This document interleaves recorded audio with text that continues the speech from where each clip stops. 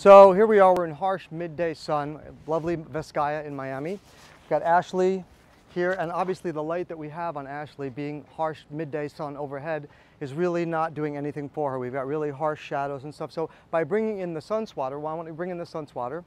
You can see here how all of a sudden everything is much more evened out. The exposure is really even. And I'm going to look and pay really careful attention to where the edge of my shadow line is in relationship to the model, and be careful with my framing so I don't go from shadowed to really hot in the same composition. So you want to pay attention to that. But you can see right away we have a much more superior quality of light. So this is just the first step, and sometimes this alone is good enough, but typically what I'll do is I'll also bring in a reflector.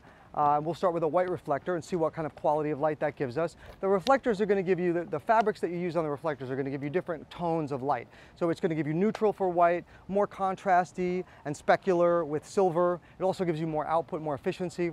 And then gold will obviously give you a warmer tone. And there are fabrics or screens in Sunbounce parlance that will also give you a combination of both silver and gold. So Deanna, why don't we bring in the white?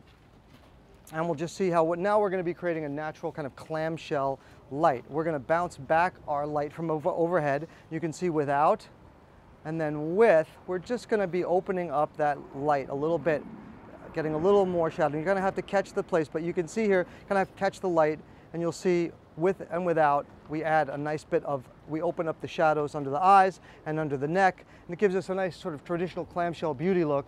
And just a really pleasing look. It just kind of opens it up a little bit. We can also try the silver. You'll see here that now we're going to get even more light, and in this case it works a little bit better, getting a little bit more of an obvious effect. It's all seasoned to taste. It's all going to be what kind of works for you and gives you the look that you want.